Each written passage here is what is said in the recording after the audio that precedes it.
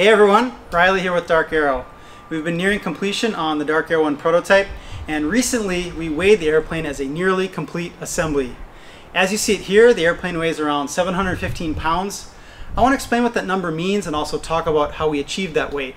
I also want to go over some of the weight reduction principles that we applied in the design process that might be helpful to you if you're someone designing a high-performance vehicle. Let's get into it. We weighed the airplane by picking it up with a chain hoist and some straps wrapped around the fuselage, and then we connected a load cell in series with our lifting hardware. This isn't really the standard method for measuring the empty weight on an airplane, so we're only using this as a reference measurement. The reason we did it this way is because we already had to suspend the airplane for a ground vibration test that we're setting up, so we figured it'd be easy enough to add in the load cell and grab an empty weight measurement while we're at it. As I mentioned before, the airplane weighs around 715 pounds as you see it here. If you've been following along, you already know that our target empty weight is around 750 pounds. So 715 is really good, right? Does that mean we're underweight? Well, no, we're not underweight because as you see it here, the airplane is incomplete. Probably the most obvious thing we're missing is the paint and the cowling and spinner. But beyond that, we're also missing some of the hardware for the main landing gear, the flap controls, the seat cushions, and some other miscellaneous hardware. Once we add everything in, the weight's going to go up quite a bit to around 780 to 790 pounds. So is that bad? Does that mean we're overweight? Well, we're not overweight either because with this being a prototype, we have some hardware installed that's test specific. There's a test fuel tank in the co-pilot seat right now that added around 15 to 20 pounds right there. We also changed to a constant speed prop that added around another 20 to 25 pounds on top of the fixed pitch prop we were originally intending to fly with. There's also some hardware firewall forward that we're going to refine to more lightweight versions once we test and better understand how we want to refine and configure things once we get into production. So with all that in mind, I'd say the airplane is essentially on target for the empty weight. So what do all these numbers mean? How does the weight of our aircraft compare to other small aircraft? In the realm of fast two-seaters, our airplane is actually pretty light, but it's definitely not the lightest. What's unique about our airplane is that it's light while still maintaining an appreciable amount of horsepower. It's that combination of weight and power that's difficult to achieve. Based off some of the questions and comments we get, it seems there's this idea floating around that there's like a fundamental limit for weight and power and we might be violating that limit somehow, and that's not really the case. I have a graph I want to show that I think will better illustrate this point. This is a plot of power versus empty weight for several popular two-seat kit aircraft roughly similar to ours. The general trend here is more engine power results in a heavier airplane. We can even draw a best fit line through these points and see that the trend is fairly linear. The line is really what I want to focus on with this graph. It somewhat represents the average of what the aviation industry can achieve based on existing tools, materials, and technology. In the time of the Wright brothers, the slope of this line would have been pretty shallow since technologies were more primitive then. But as aviation advanced, engines got more powerful, airframes became lighter, and the line got steeper. Falling below the line here means that there's opportunity for improvement in terms of weight reduction or an increase in engine power. Landing above the line indicates a further level of optimization in the design, or basically being closer to the limits of what is possible given the latest technology. The DarkAero 1 lands above the line in this graph, but the line of industry average here is based on designs and technologies that are several decades old now. We didn't break any fundamental laws of physics with the DarkAero 1, it's just that technology has gotten better, which allows airplanes to get better too. Or at least that's what we set out to prove. I would say we can actually build our airplane even lighter with even more power, but I'll save that discussion for a future video. For now, I just want to go through some of the principles we applied to get the DarkAero 1 to this point in terms of weight and power. One of the main reasons that the DarkAero 1 is light is just that it's small. I know this seems simple and obvious, but I think it gets overlooked. In general, small airplanes weigh less than big airplanes, so if you're trying to keep things light, a simple solution is just to build things small. There are limitations to this approach though. We wanted our airplane to carry 2 people and their luggage, so that automatically placed some constraints on the cabin size for our aircraft. However, we were still able to make the most minimalistic airframe that we could around that cabin size constraint. Building the airframe any larger than necessary just would have meant more mass and more airframe that we have to drag through the air. Another big reason that our airplane is light is that the engine is light. This engine weighs about 50 to 70 pounds less than traditional aircraft engines that produce a similar amount of power. The engine forms a large portion of the total aircraft mass, so engine selection has a big impact on the empty weight of the airplane. An easy pitfall when selecting an engine is to only look at the power output of the engine and then not fully consider the weight of the engine or what impact that will have on the weight of the rest of the aircraft. If we're designing an airplane from scratch, we have the ability to optimize the aircraft around the engine. A heavy engine is going to also require a stronger, heavier airframe to support it. It's also going to need a bigger wing to lift it. That bigger wing is then going to need a bigger tail to maintain stability, and then the whole aircraft is going to require stronger, heavier landing gear to land on. So you can see that the selection of a heavy engine is going to extend and multiply across the rest of the aircraft. On the other hand, the selection of a light engine is a really easy win for weight reduction. It's not difficult to find a light engine, but what we wanted was a light engine that still had a decent amount of power, so an engine with a high power to weight ratio. You can take this a step further and look at the amount of fuel that the engine will burn over a given mission. We did find engines that had a better power to weight ratio than this engine based off the weight of the engine alone. I'm talking about small turboprop engines. But then when you look at the massive amount of fuel that these engines burn to fly a long-range mission like we're targeting, the weight of everything starts to tip back in favor of this engine. Once we picked this engine, there were a couple ways that we built the airplane specifically for this engine. If you look firewall forward, you can't see it, we don't have it installed, but the cowling fits the engine pretty tightly. And then we also built a pretty minimalistic engine mount and firewall. We also tied some of the nose landing gear structure into the engine mount to integrate structures and eliminate additional hard points. The basic principle here is if you're trying to reduce weight, you want to consolidate everything into tighter packages, integrate structures and systems where possible, and completely eliminate hardware if you can. There were a couple other areas in the airplane where we applied this philosophy. If you look at the wing on our airplane, it's built in one large piece rather than being broken up into a couple sections like you normally see in light aircraft. If you're trying to reduce weight, it doesn't really make sense to build the most heavily loaded structure in the airplane in multiple sections and then join those sections together with pins or bolted joints. Joints require additional hardware, and they also act as stress concentrations that need additional reinforcement structure. It's just lighter and more structurally efficient to build the wing in one large piece. Another reason that our airplane is light is that the airframe, or the basic structure of the aircraft, is built from light material. More specifically, carbon fiber composite. Carbon fiber is light, but it's also strong and stiff, which ends up being a double win for weight savings. For example, say you had two parts that were the exact same size and shape, one made from aluminum and one made from carbon fiber.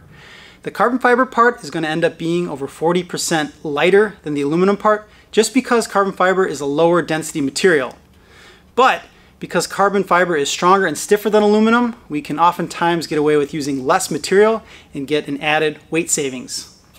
It's not enough to just throw carbon fiber at the problem and assume things will be light though. Carbon fiber doesn't automatically make parts light. Composite structures need to be designed and manufactured correctly. So you need to pick the right fiber and the right resin. The fiber needs to be oriented correctly and stacked in the right sequence, and then you need to pick a manufacturing process that's appropriate for the application. We use a process called infusion to make all our carbon fiber parts, and it allows us to get a really good fiber to resin ratio so that we don't have extra resin in our structure adding extra weight. The infusion process that I mentioned allows us to achieve a good surface finish on our parts. Getting a good surface finish is important along with achieving dimensional accuracy. Otherwise, you have to add a bunch of filler material to the surface of your part and then sand it down to final contour to get your desired geometry and surface finish. All this extra filler material adds weight. The way around that is to build precise, dimensionally accurate parts using precise, dimensionally accurate molds. The standard approach there is to build your molds using computer-aided design and computer-aided manufacturing tools, or just CAD/CAM tools for short.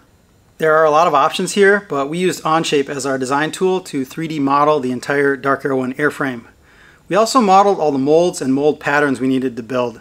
Between modeling the airframe molds, and the patterns to make the molds, and the stock to make the patterns, it can get to be a lot of part files, but what's cool about Onshape is it has functionality built right into it to make it easy to handle a lot of different part files.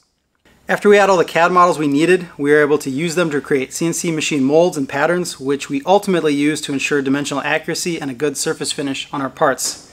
If you want to use similar methods on a project you're working on, you can start using Onshape for free by clicking the link in the description of this video. Full disclosure, we do have a brand relationship with Onshape, but honestly, we'd already been using and recommending their software for years before any of that came about. We use computer-aided design and manufacturing to unlock another weight savings method, which is quick iteration. Anytime you design something new, it's unlikely you'll come up with a fully optimized solution on your first try.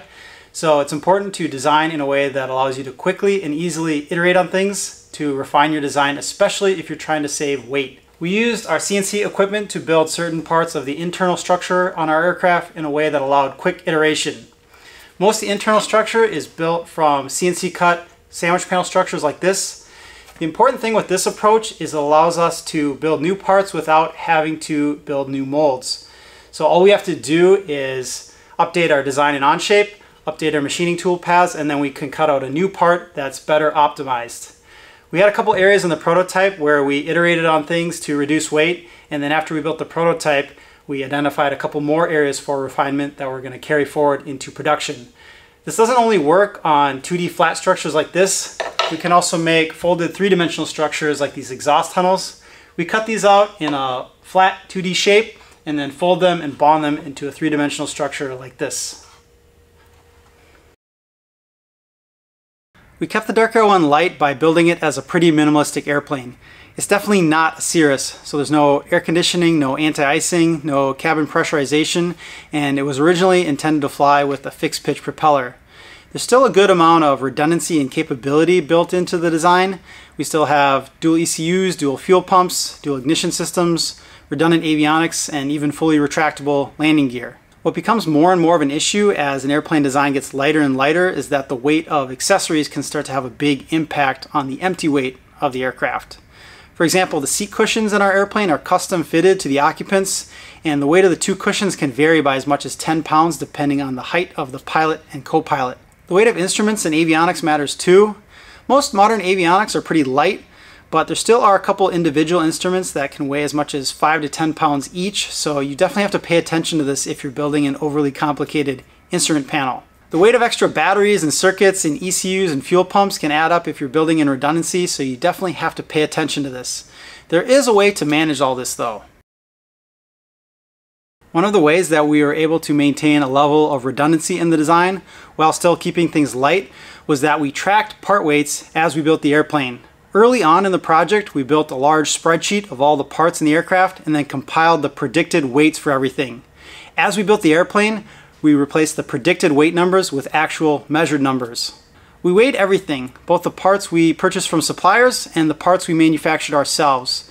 We continually compared the measured part weights to the predicted part weights we were getting in Onshape to make sure we were staying on track and to further refine our predictions. It doesn't take long going through this feedback loop before the error between predicted and measured values starts to get small. The manufacturing process we use is extremely repeatable and predictable, so we can easily predict part weights in Onshape by looking at the volume and surface area, and then confidently use these predicted part weights in other aspects of the design process. Pretty early in the project, we were able to predict and publish an empty weight for the aircraft based on the configuration we were planning to build. There's a lot of predictive power here, and the other benefit of weighing and tracking everything is that you can use your list of part weights as a ranking tool to figure out what to attack first if things do start to trend overweight. Basically, you look at the heavy stuff and try to reduce the weight there first because that's where you're going to have your biggest impact. If you follow the process of predicting part weights in CAD, building them, measuring their actual weight, and then seeing how these numbers impact the weight total for the aircraft, it starts to cultivate a mindset that weight matters, even if it seems small. A few grams on their own aren't really a problem, but a few grams added up on every single part of the aircraft can translate into a significant amount of weight. It's really easy to ignore a few grams here or there, but if you continually make a habit of it, it can really add up and ultimately rob the aircraft of useful load. The useful load on our airplane equates to how much people, cargo, and fuel the aircraft can carry, and we really wanted to maximize this number, so we couldn't really ignore even the grams. Okay, those are all the principles I wanted to go over. I know this is a lot. Keep in mind that these don't only apply for building an aircraft. Maybe you're working on a drone or a solar car or a race car or a sailboat. whatever the high performance vehicle is, these principles still apply. The other thing to keep in mind is that we're not truly after weight reduction. What we really care about is better vehicle performance. So maybe that's flying higher, faster, farther, or carrying a greater payload, or maybe just operating more efficiently. Whatever the performance metric is, the vehicle will almost always benefit from being lighter weight. As far as next steps on the aircraft, I mentioned earlier in the video that we didn't really use the correct method for measuring the empty weight. We still have to do that, so we're gonna get some proper aircraft scales. We have those on order, and then we're gonna do a true empty weight and weight and balance measurement before we go for our airworthiness certificate. That'll be for a future video. I think we're gonna leave it here for now. So with that, thanks for watching. We'll catch you in the next video.